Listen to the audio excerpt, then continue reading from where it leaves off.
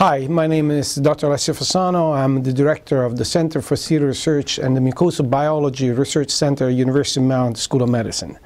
I will be the discussant on one of the curbside consultant lunchtime break that is focused on celiac disease when serology and pathology are at odds.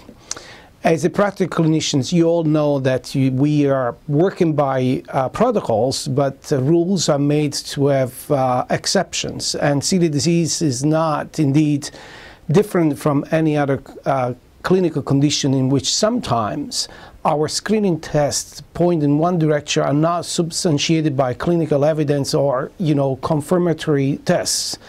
And celiac disease is not an exception. So we will discuss in this hour what to do, how to engage situation in which the celiac disease serology is positive, but the pathology, i.e. the endoscopy, is negative, or vice versa. I'm pretty sure that this will be an interesting and engaging discussion, and I welcome you all to come to make this discussion as interactive and entertaining as possible.